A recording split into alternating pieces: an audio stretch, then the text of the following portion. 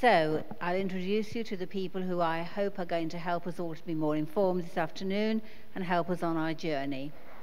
The first member of our panel is in fact not with us in the room. He's on a video, and that is Dan Sherrard-Smith. He's the founder of an organisation called Mothertree, and he's going to talk about the impact of banks, pensions and other investments on climate and nature. Tom Beckett on my left, you've already met several times today. He's the brains behind this whole wonderful festival. But among other things, he's an investor in impacts investments and abundance investments. And Tom's going to talk about ethical investment schemes, how you find them, and what risk and returns you can expect. And finally, Jeroen Hutzinger, who's a Senior Development Manager from ETHEX. And Jeroen's going to talk about the importance of investing sustainably through the impact of ETHEX's projects. So I'm very pleased that they're here this afternoon. And we're going to start off with a video from Dan Sherrard-Smith. We'll get there in about 25 minutes. So Mothertree, our mission is to make it really easy for values-led businesses to go green and save money. We focus on finances, so banks, pensions, investment, insurance, those kind of things. And I'd just like to start with why Mothertree is called Mothertree. We get asked this quite a lot. We get asked, is it called Money Tree? It's Mothertree. And it's called this because of a brilliant scientist called Susan Simard from Canada. And she actually discovered that trees share nutrients. They communicate with each other, supporting each other in old growth forests, and the mother trees are the ones who sort of support the most and share the most, and that's really our ethos. We want to support and grow an ecosystem of values-led businesses to really thrive in this world. In terms of Mothertree, so I talked about our mission for values-led businesses. What we've done so far, so we've saved the UK consumers over 500 tons of carbon. We've saved businesses far more than that. We work with the likes of Go Cardless on their financial footprint. They actually put 30 billion through their banks annually, so it's a huge footprint there. We also work with leading charities in the US and the UK, and we've shifted over, well, this needs to go way up actually, but it's over 10 million now, but we've shifted over 10 million into the green economy. Two founders, that's me on the left with my boy Theo, a little bit more about him later. He looks a bit older than that now, he's 2.5. And on the right is Craig, my co-founder. Craig has 10 years plus experience in professional services. He 7+ years of those experience at Bain & Co, so one of the leading consultancy firms. He really gets how to make change management really work in complex businesses. He's also a qualified accountant. He's the numbers guy, right? You'll see some numbers later on in this presentation. He's more of the numbers guy than me. I'm a bit of a spreadsheet geek, but he takes it to another level. And on my side, so my background, I was on the founding team of Look After My Bills. We had the best ever deal on Dragon's Den. We saved the British public £127 million in 3 years, and we built the UK's biggest auto switching platform. So we switched almost 1 million households consistently and accurately on their energy bills year in, year out.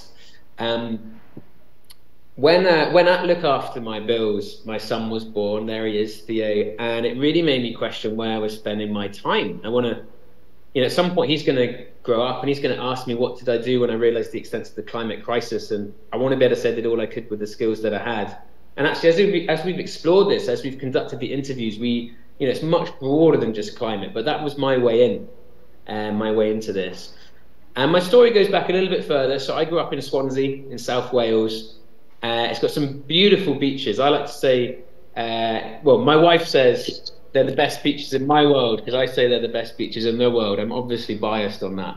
Just a beautiful part of the world. And at 12 years old, I remember sitting in a geography lesson and hearing about climate change for the first time and realizing within my lifetime, without dramatic change, we were going to lose this part of the planet. That was my first wake-up call. There's been many others more profound ever since, but that was the first. And so when my son was born, that was the kind of catalyst, and I left my comfortable job. By then, we'd established Look After My Bills to a 25 million per year revenue business. I left it, didn't know what I was going to do, but started exploring, started interviewing people in terms of their experience of the climate crisis.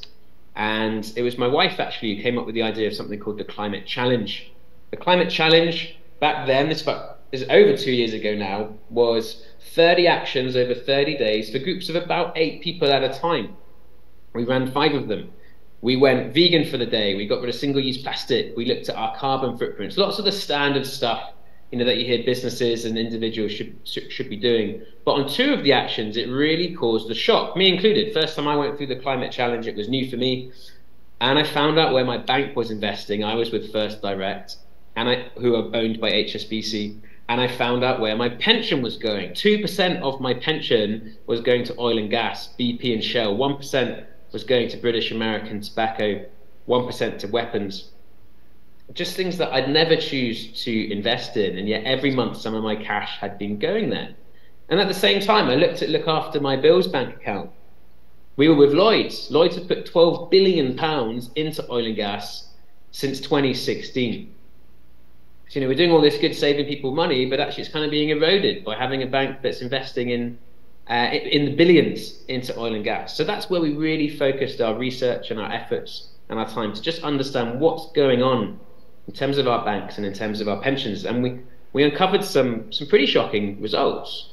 So the UK's big 5 banks, traditional big 5, that's Barclays, HSBC, Lloyds, NatWest and Santander, and their affiliated brands like First Direct that I mentioned, and Halifax for Lloyds, RBS for NatWest. These 5 banks have put 29 billion into oil and gas just last year, hundreds of billions since 2016.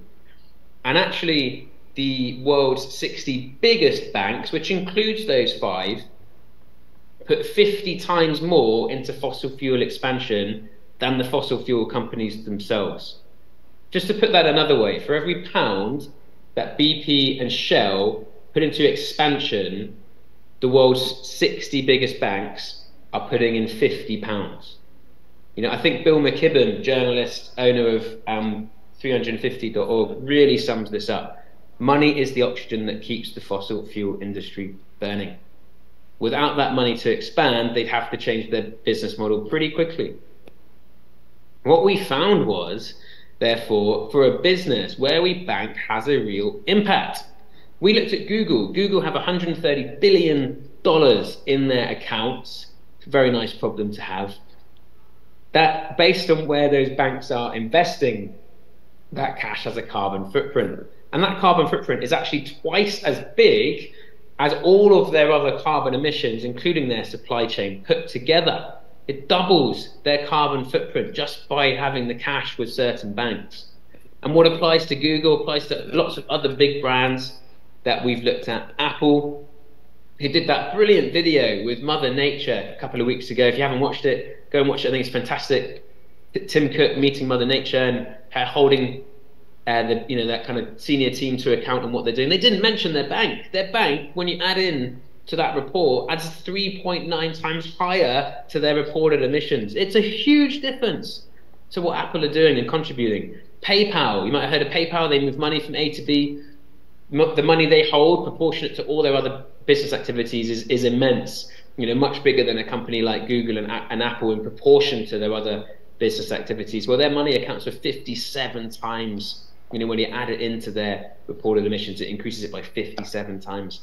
And even a non-tech company, those 3 are very much tech companies. Even a non-tech company like Johnson & Johnson, you probably use some of their shampoo from time to time. So when you add in their cash position based on their banks, it moves their reported carbon emissions by 1.2 times. We thought when we first saw this, well, this is just the big brands. They hold lots of cash for acquisitions, etc. It's just the big brands. How does that apply to the average company? We focused on the UK, but our research increasingly shows that this applies worldwide. But using UK figures, the average UK company, based on ONS data, has about 10 employees and has a carbon footprint of about 75 tons. Now that's obviously a cross-section of lots of industries. There are higher emitting industries than other, but as an average in the UK, about 75 tons. And when you add in their bank, it adds another 75 tons. It's actually 0.1 higher than their entire emissions for everything else. That's a huge impact. just a typical company, just like it has a big impact with Google, it's twice as big when you add in the bank to the reported emissions. And so this is where we're really focused on with Mothertree, but we also look at wider values. I mentioned earlier carbon emissions was my way in the climate crisis. But when we started looking at these banks and hearing from clients, we were compelled to go much further. And it paints a pretty sorry picture for the big 5 UK banks. We've seen Barclays have put 6.7 billion into a company called JBS over the last 6 years. JBS, not to be confused with JLS, the band. JBS are the world's biggest butcher. They're actually responsible for 100,000 acres of deforestation between 2019 and 2021, and 75% of that was illegal deforestation. Barclays know that, and they continue to put about $1 billion a year into JBS. And NatWest have been named by Ethical Consumer as funding cluster munitions and nuclear weapons. Barclays also named in that, but can't just bash Barclays. There are others doing this. And HSBC, who draw most of their revenue from China and Hong Kong, froze pro-democracy protesters' accounts in Hong Kong, during China's crackdown on Hong Kong there. So they're facing human rights scandals. So, it goes much further than just climate change. It really gets to every facet of our society in terms of what this money's doing. And what applies to banks also applies to pensions. There's 37 trillion pounds in pensions in the world. That's about 7% of the global economy. That's a huge lever that we can pull to start to change the direction here. And the truth is, if you have a pension, or if you're responsible for your employees' pension, then you have skin in this game in terms of where that money's going. And when we looked, we realized about 4 to 10%, depending on the source, of this money is going to oil and gas companies. That's just over 3 trillion pounds invested in oil and gas companies as a result of our pensions globally. Here in the UK, the leading UK pension providers continue to allow investment in oil and gas. In fact, they put 10 times more into bonds and equities issued by fossil fuel companies than they did into FTSE 350 clean energy stocks. It's a huge amount more going into oil and gas as a result. And for businesses, their choice of pension adds another significant chunk to their carbon footprint. Let's look at our hypothetical business again, 10 employees. It adds another 41 tons of carbon to the footprint. We think we're underestimating this. We don't ever want to overestimate things. We think we're underestimating this. Craig thinks this number should go up. So we might, next time we do this, we might see this go up quite dramatically. But the truth is, given all of this, we've also seen that 50% of CEOs are worried about the impact of climate change on their business in the next... We're fading Dan out because although he's got quite a lot more to say, I think that does paint the terrible picture of the investment record from our banks and our pensions and where our money is actually going, especially if, like me, you are banking with one of those big 5 banks. I'm hoping our other 2 speakers will be able to give us some ideas of how we can mitigate against that. So I'm going to turn next to Tom. Senior moment. Okay, Tom. So it's a real shame that Dan couldn't join us today. We've got problems with the internet here, but I've done quite a lot of research into the impact of money, and there's some evidence out there which indicates the amount of impact from our money is equivalent to our own carbon footprint. And of course that's different for what age group you are, but there's a huge amount of money which is held in pensions. And just imagine the number of people which are drawing from pensions every year. Well, it's going to be probably 20-30% of the UK economy is drawing pensions, and that means all of the money which is being driven to drive those pensions, let alone all of the money which we're putting into pensions at the moment, actually has this kind of carbon shadow involved with it. Now the evidence is pretty opaque. there's some studies into this which kind of indicate that it's around 12 tons per person in the UK. But I've kind of taken a kind of view on that when I came to the Net Positive Life app and applied some logic to kind of think about, well, what could that actually be in terms of your carbon footprint? I think it probably works out at about 10% to about 13% of your kind of active carbon footprint. But again, it's very different for different age groups. For those people who haven't got any money saved, there obviously isn't very much impact. But for those people who, you know, have got a lot of money in pensions, it's got a much bigger impact. And therefore, what we choose to do with our money and who we bank with is really important. Now, some of the things which Mothertree have provided are very useful. They've provided a league table. They've given some indications of your carbon footprint according to an average investment of £10,000, and it ranges quite wildly according to what bank you're invested in. And you know, I'd say resources like that are really, really helpful in terms of helping an individual make decisions about that. Now, there's kind of two components to our life, well, a few components to our lives when it comes to money. We have our bank, we have our pension, and we have the kind of active investments which we can take, ISAs and the such like. Now, I think banking's one thing. We put money in, we take money out.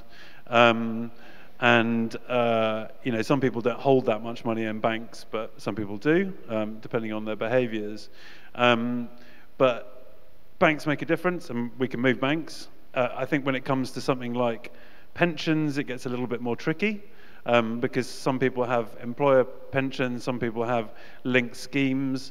I think for me, I'm talking from my personal perspective, I decided to do something about this. Unfortunately, I've jumped through quite a few jobs in my life, probably about 5 or 6, which meant I held all these really annoying pots of pensions.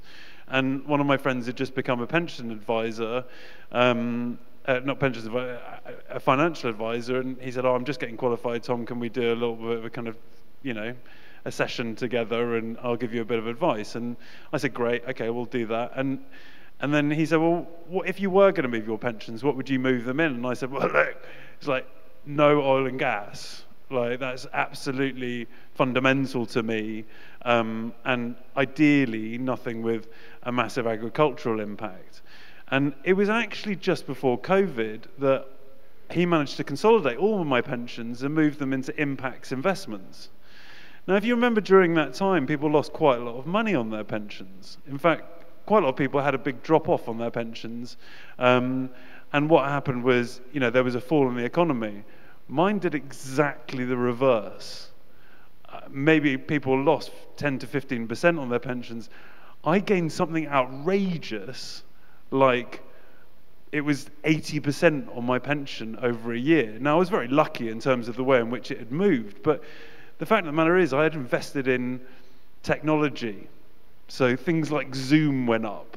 You know, like I had a massive jump in my pension because people were starting to use remote technology. They were starting to use smart technology to be able to get around the COVID crisis. And obviously I thought it was fantastic because at the end of the year, I had a much bigger pension than when I had started.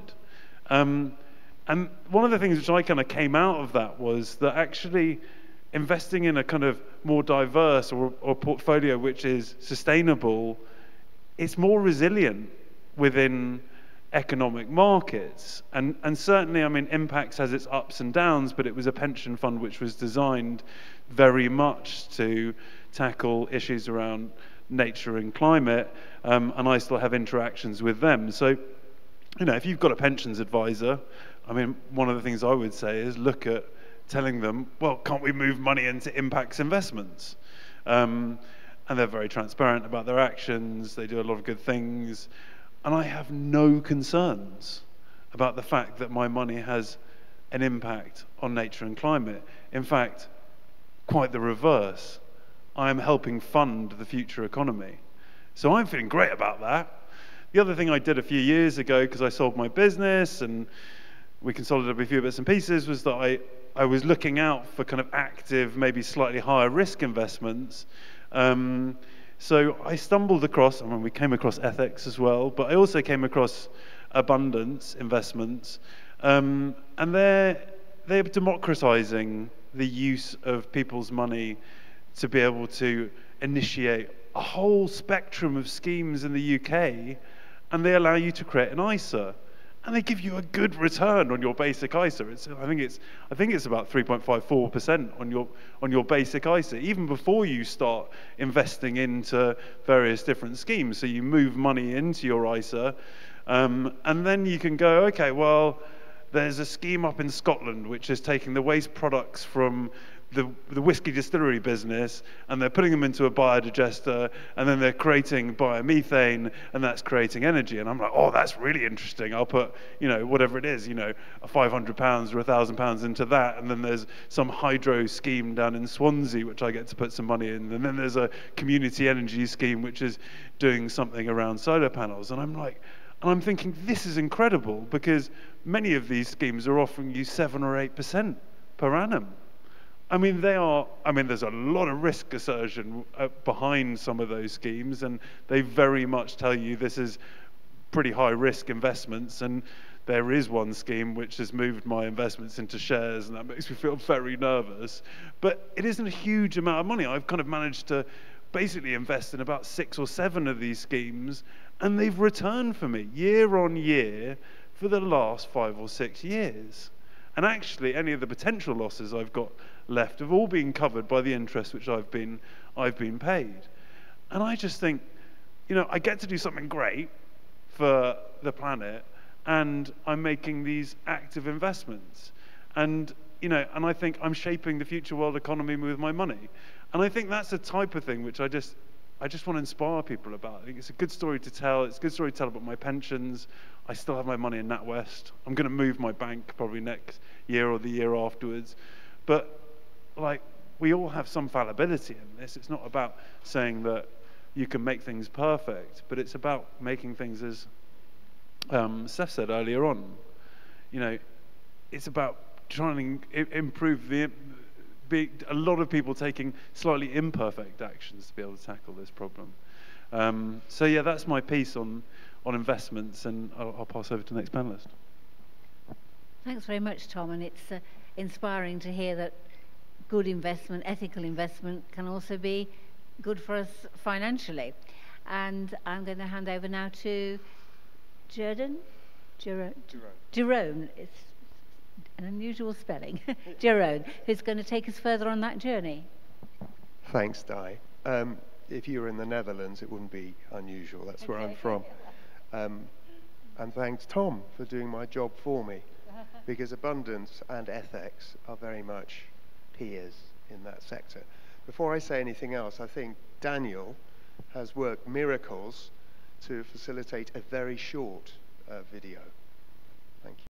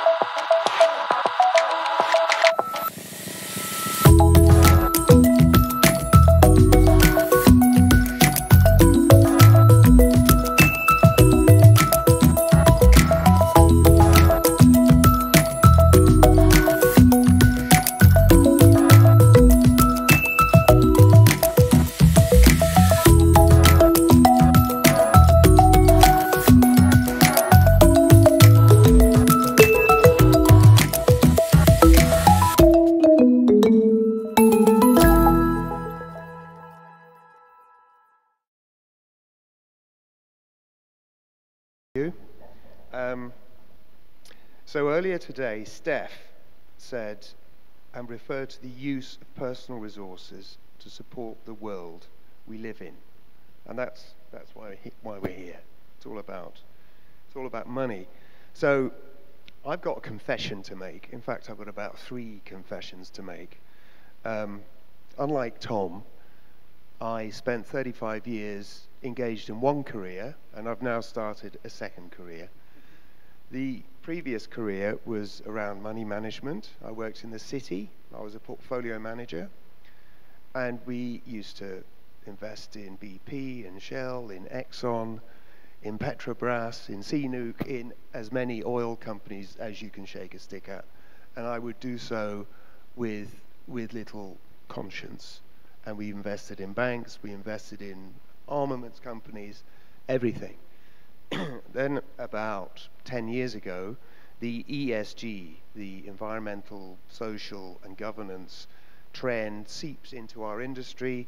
It came mostly from clients with a social conscience, initially in Scandinavia. Reluctantly, we started to suit our products to suit these clients, and thus a theme, a trend was born. You will sense from the sound of my voice that I was quite skeptical about it then, and I still am in terms of how this is implemented and how this is presented to you as pensioners, as investors. Anyway, this skepticism boiled over for me, so about 5 years ago, with disillusionment, frustration. I decided to chuck in, on the face of it, a perfectly good career, and I decided to follow a 2-year master's in charity accounting and financial management. Within that course, by far the most compelling module for me was social investment. And social investment, bottom line, is sustainable investment in organizations that return a little bit of money but generate quantifiable and tangible impact. That led me through to picking up the phone or sending an email to a very impressive lady called Lisa Ashcroft, who founded FX 10 years ago. And she actually received an award for that earlier this year. So what is ethics? It's very similar to what you described as in abundance. Basically today, we've listened to some very impressive, very passionate practitioners in terms of where we want this world to head. But in practice, there are millions of people out there who are more passive, yet still positive in terms of that process. And they can be positive in terms of how they use their money. Now, you can choose, money is all about a portfolio. You can have cash, you can have equities, you can have bonds, and yeah, you can choose. I mean, impact is very good, but a lot of ESG money out there, I think, is a little bit suspect. They will describe themselves as ESG because they hold less than a certain benchmark or index in oil companies. Okay, so discuss. In terms of ethics, you're talking about something completely different. You're not dealing with a portfolio that is anonymous, amorphous, and hard to touch. FX, as it has done over the last 10 years, funds specific projects which are on our website and are available to you, investors, because of their impact merits, first and foremost, and that's mainly what I do in terms of due diligence. We get tons of ideas every week sent in to us, only a few of which will go onto the website, primarily for their impact, but also, and this is what social investment is, it's an interplay between impact and financial returns. We have to form a judgment through analysis that these organizations are long-term financially viable, to both generate the impact and generate the return to you as investors. So I just want to give you one example. Over the last 10 years, we have helped fund 90 community renewable energy organizations. We have raised £80 million in the process.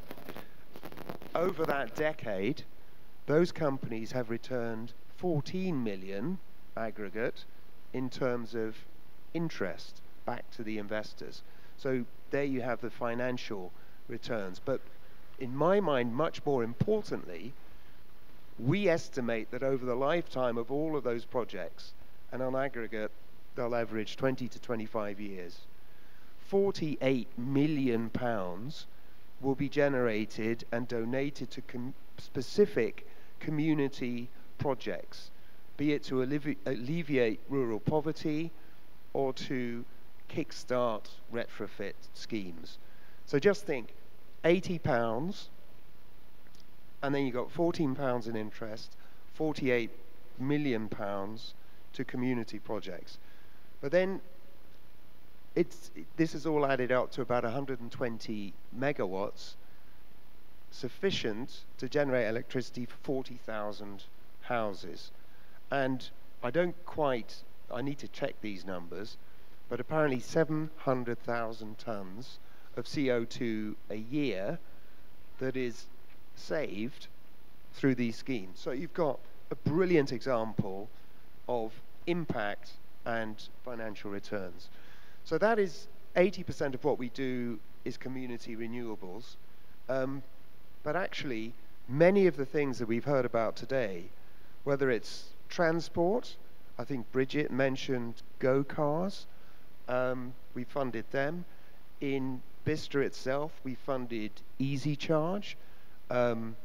Food, sustainable farming is an important area for us.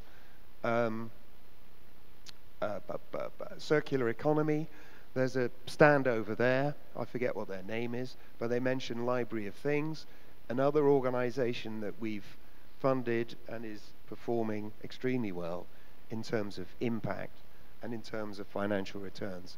Look, I hope you get the picture. I could go on for ages. There's a QR code over there. It's ethics.org.uk.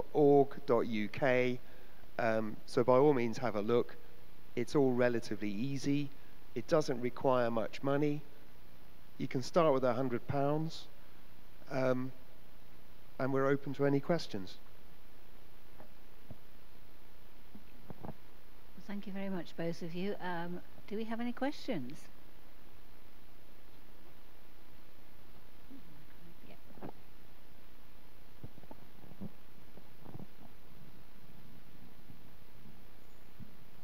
I've got a query. I don't know if anybody knows about the co-op bank, because they say they're ethical, but then I find they're owned by a hedge fund.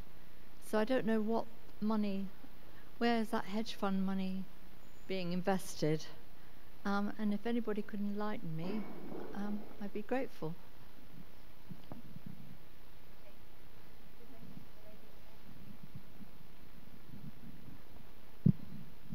Mine is a comment, really, just to encourage you. Switching your current account is really easy. I've done it from a high street bank to Nationwide, because they're the most ethical high street bank I could find. Very simple, and I would encourage you to give it a go.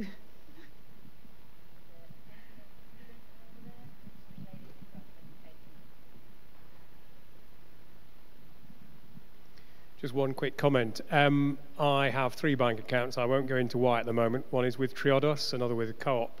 But just beware that they don't lend to personal borrowers. There are some catches with some of these banks, so just one side of it. My question would be, though, the idea of dumping oil companies and other companies from our funds to become more sustainable in our investing, is it a good idea to just dump these just like that? Because the problem I've heard is that the potential then is these companies are taken private, and then as investors we have no oversight or control over what they actually do in the future.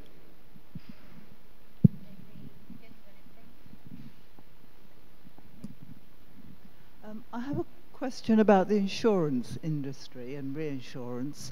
I've been reading recently that there's an increasing concern in in the insurance business about the effects that we see already of climate change, whether it's flooding and the risk of properties, whether it's fires, whether it's the loss of harvests, and well, the question is, what do you think is going to happen in this space? And is it something that's going to have a long-term effect, and how quickly might that happen? Thank you. I think we'll go through those questions before we take any more. Who wants to go first? Jerome? Okay. Co-op Bank, I think, is owned by a private equity company, and I'm not sure what else that private equity company gets up to.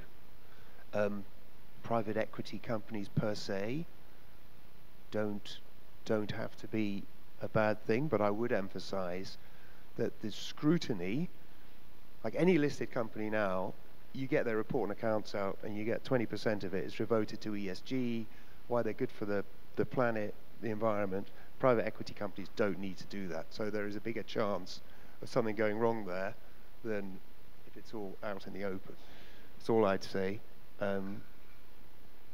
Triodos, not just because I'm Dutch, but I think are a fantastic institution.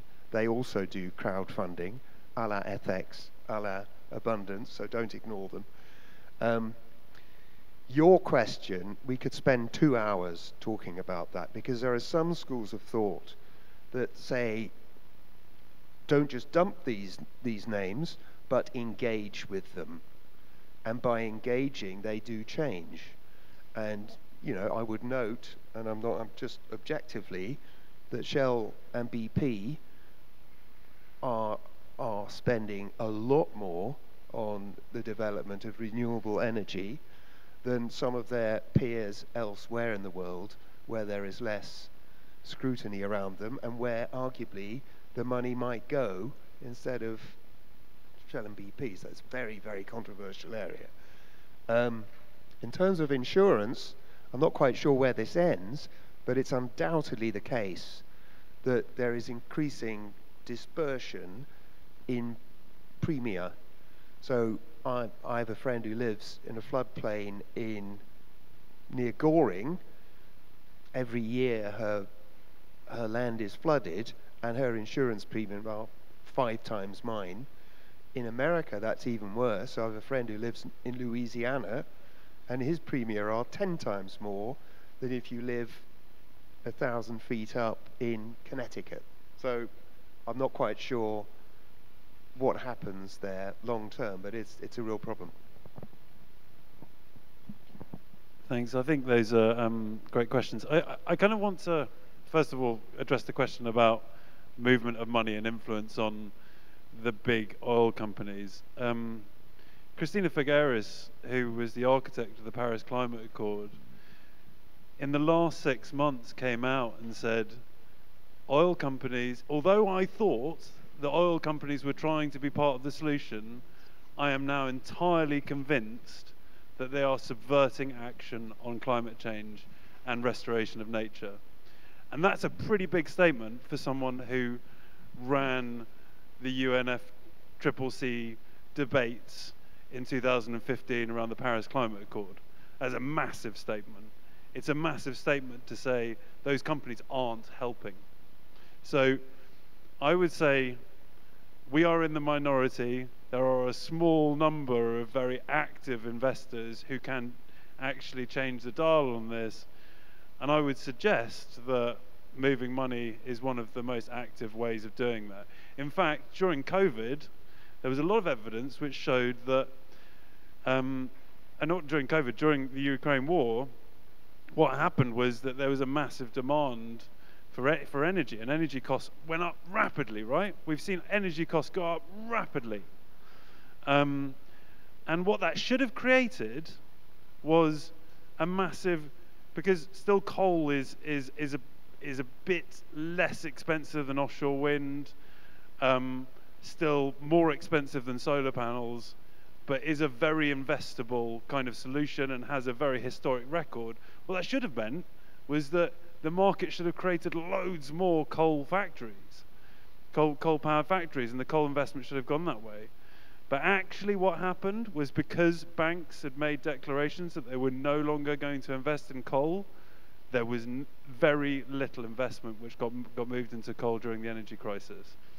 Now that's really important, because we've got to see that transition. We've got to see these banks and these big financial institutions take a position, in addition from just coal, onto things like oil, and maybe in a few years onto gas. Because unless we see that happen, then that's got to move. Now, I think one of the biggest ways of impacting that is to move your money. But as you said, you can be very proactive as a shareholder within those things. But I think when those companies are actively trying to pull the wool over the eyes of both their shareholders and the public, and they are actively subverting action on these things, I think the best thing to do is just to pull your money out. So that's my position on that aspect. On insurance, there's loads of houses which are now becoming uninsurable, and it's just an incredible problem. It's going to be an incredible problem for the UK economy. Our economy will fall because the value of those houses will fall off the value of our balance book. We will become effectively there will be more and more houses which will become uninsurable, and that's going to be a big problem in the US. Now, I think that's just an aspect of the symptom of climate change, and there are ways in which we can arrest that problem. The ironic thing about it is that, insurance companies are getting more and more proactive in this space, and they are measuring climate risk, and they are taking that into their considerations, and they are changing the way in which they do their insurance models. And we know that's happening at the moment, and we know that's going to affect the way in which insurance is delivered.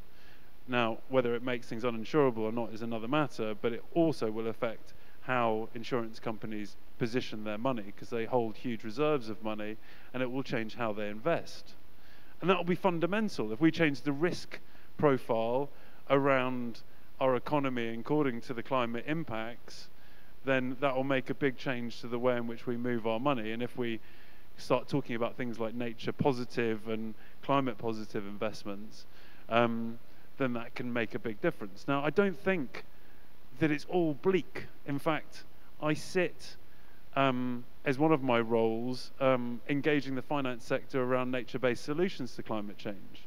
And you wouldn't believe it, but there's companies out there. BTG Pactual Bank, one of the biggest bank in Brazil, has got an arm of its work, which is Timberland Investment Group.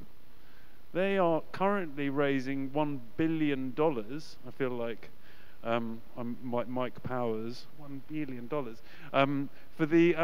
for the restoration of 1 million hectares in South America for reforestation. So there's a lot of positive things coming in the finance sector. It's just that money needs to move into those areas quite rapidly, and us as consumers or active participants within that money spectrum have a big part of that. In fact, companies hold quite a lot of money, but they are responsive to shareholders. But individuals, through their pensions and all the rest of it, do hold a big proportion of that. So what we decide to do, how we actively invest, will shape the future economy, and I think there's no doubt about that.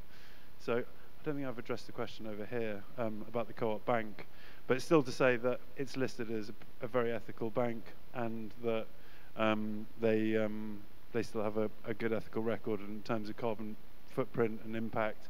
I think on all the league tables I've seen, they rank pretty well. But there you go. Thank you. More questions? Yes, more questions. I have a comment and a question. So my comment is that I worked for the University of Oxford for 20 odd years, and so my pension was in the university's superannuation scheme. And within the last couple of years, they've made it possible for employees to go into their account and choose the kind of investments they want their money to be in. Now, I don't know how much impact that has, but it's certainly an improvement. And I'm wondering whether other public sector pension schemes, like the teachers' scheme or the NHS, might have similar options. My question was about banks again.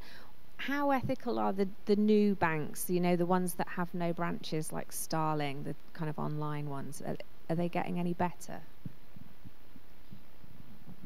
And I think we've got probably time for 2 or 3 more questions. Yes, gentleman there. Thanks. If I can be cheeky, I've got 2 questions. One's, I suppose, structural and one's retail. So the structural question is really for Jerome, I think. So when I've looked at some of the investment platforms, a lot of the investment opportunities seem to me community interest companies or smaller scale, particularly on energy production. Until recently, I was cabinet member for finance in our local county council, and I often felt frustrated that the public sector, which is often doing quite a lot of good community stuff, funded by taxpayers, but a lot of people's minds, government is inefficient, taxes a burden, and it felt frustrating to me that wasn't an obvious crossover between these projects. So I suppose my question is whether any of your bond raising and financing ever comes back directly to public sector organisations that are borrowing from you and from your investors, and whether there's more of a space for thinking differently about the interface between social enterprise and especially the local public sector, when there's an opportunity there for investment that could be to mutual social benefit. So that's structural question. The retail question's about kids' investments. So as someone who's trying to educate my kids in how their investment has an impact, and having bought into lots of the principles you guys are describing, I find it really frustrating that lots of the investment rules seem to prohibit children making the kinds of more ethical investments you're describing. They can have a bank account with a local branch, but they can't hold a bond, they can't hold types of investments. I just wondered if you had any advice, other than just sort of engaging them in a conversation, but effectively investing on their behalf, whether there's any other products out there that allow your children, if they're lucky enough to have some savings or Christmas money from their grandparents, that they can actually put it into more ethical purposes than simply being with the co-op or another regular savings account. Thanks. Lady over there on the left.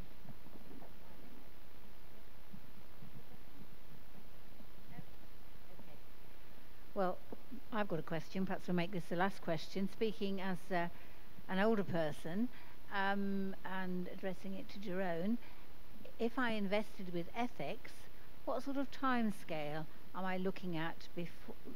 What sort of time scale have I got to commit my money?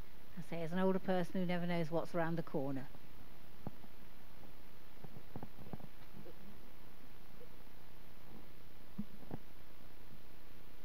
Shall I try and hit some of the others as well?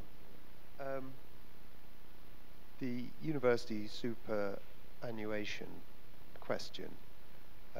Unfortunately, teachers and NHS don't have a pension fund that comes straight out of government budgets. So that's how I deflect that answer. Starling, I don't know. The question about, I guess, the overlap between what an FX does and public sector initiatives is a really interesting one. And as recently appointed lead development manager at FX, it's something where I'm confident we make a lot of progress over the next 2 years. I don't want to push competitors, but Abundance already does a lot of work with, you're nodding so you probably know, with local authorities. And if you go onto their website now, there's some really attractive schemes whereby the crowd works together with local authorities to finance some very worthwhile projects. In terms of kids, I share your frustration. So a year ago, I had a grandchild for the first time, and I struggled to find something that I could put in her name that would improve her world in 10, 20, 30, 40 years' time. And what I've ended up doing is putting FX money into an account through her dad, which is really inefficient and imperfect. Timescale, if you go onto the FX website now, there'll be about £7.5 million worth of projects across 10 specific projects in 4 different sectors. One might be a bond, whereby you could get your money back, or you probably will get your money back, I've got to be careful how I say that, after 5 to 8 years, and over 5 to 8 years, you'll get paid 6.5%, and if you're eligible, you could make that ISA eligible. But then, specifically for some of the community renewables projects, there'll be withdrawable shares where you won't get a capital return for 20-25 years, but throughout that period, you might get paid 5, 6, 7% a year. So that's how I'd answer that. Anything to add to that, Tom? I mean, not much, but I mean, just to say, I mean, if you made an investment in something like a bond, then that could be passed on. And I think that's important to know that, you know, any investments you make in some of these mechanisms allows for that to be passed on. And it's really likely that those investments will give you a greater return than the current pension schemes, which seem to be limping along at the bottom. So, I think liquidating that money is pretty difficult, maybe possible, but actually moving into some of these democratized systems is a really interesting thing to go about doing, and you can become quite an active investor. And yeah, I mean, I think that's great. I think that the other points, I think you've covered quite nicely. The only thing to say for me was that I've got the same problem in terms as Callum, in terms of my children. And I wrote to Abundance and was like, oh, can you set me up an ISA? And they were like, no. And then I spoke to my financial advisor who set me up with Impacts, and I was like, can you set me up something which isn't invested in oil and gas and is going to be doing some good stuff? And he said yes. And so I've got an ISA set up for my children now, which I pay into monthly, which is kind of tackling that. But I think you just need a financial advisor who's like a little bit more plugged in. I mean, the financial advisor I use is plugged into St James's Place, and I suppose they've just got a kind of wider group. There are actually financial advisors which are very, very green focused as well, which can be probably quite helpful with that problem. So yeah, and I think that yeah. So that's my answer to those particular issues. Have I missed anything? Oh, Starling. I don't know. The thing I wanted to really say about this is look out for what banks are actively doing. I mean, I know Nationwide has recently released allowing people to extend their mortgages in order to be able to retrofit their properties, and they're offering up to £15,000, which you can go about releasing, and they're giving it a fixed rate in terms of, I think they're kind of capping it at like 1.5% or 2%, which is like crazy in the kind of current financial circumstances. But it's that type of progressive thinking from banks we really, really need in order to be able to stimulate an economy which is going to work for the masses and help us with the transition. I don't think Starling has got a massive holding, has got the kind of weight of some of these organisations, but certainly what I've seen on some of the league tables and the such like is that these more progressive banks, which are attracting younger people, are taking a slightly more progressive approach to their investment strategies, and therefore appear on all of these league tables as performing pretty well. It's when you think about this sector, I think it's easier to think about it of kind of going, okay, you've got a load of people in a bank who've been around in that bank and working in that bank 15, however many years, 20, 30 years, and they have their built-up relationships, they have this understanding of trust between the people they're investing in, and they also have a risk appetite which is tied to that historic kind of journey with them.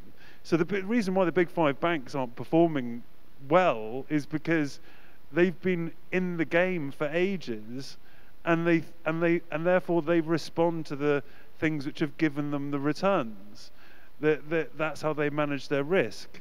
And actually, it's not like a fundamental choice that they're going to be destructive. It's just like it's a cultural, institutional, built-in kind of behavior, which has just meant they keep on investing in the same people they've invested in for however many years.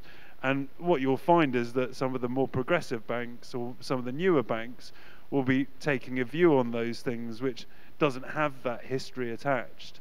And I think that's quite important when you think about like the opposition to these things. I'm actually fairly against postmodernistic thinking and sort of saying everything we've done is really bad. I think everything we've done up to now, everything we've done in the past is really bad, and what we're doing now is right, and what we do going future is going to be right.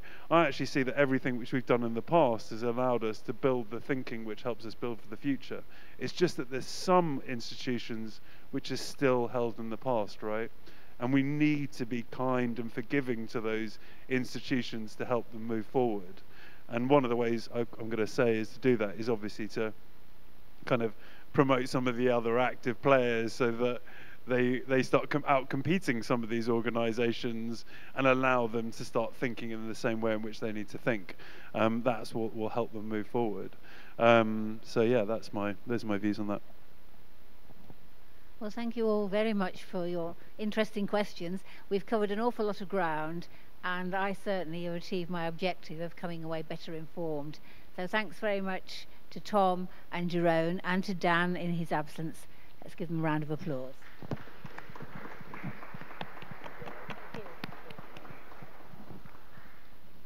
Thank you very much.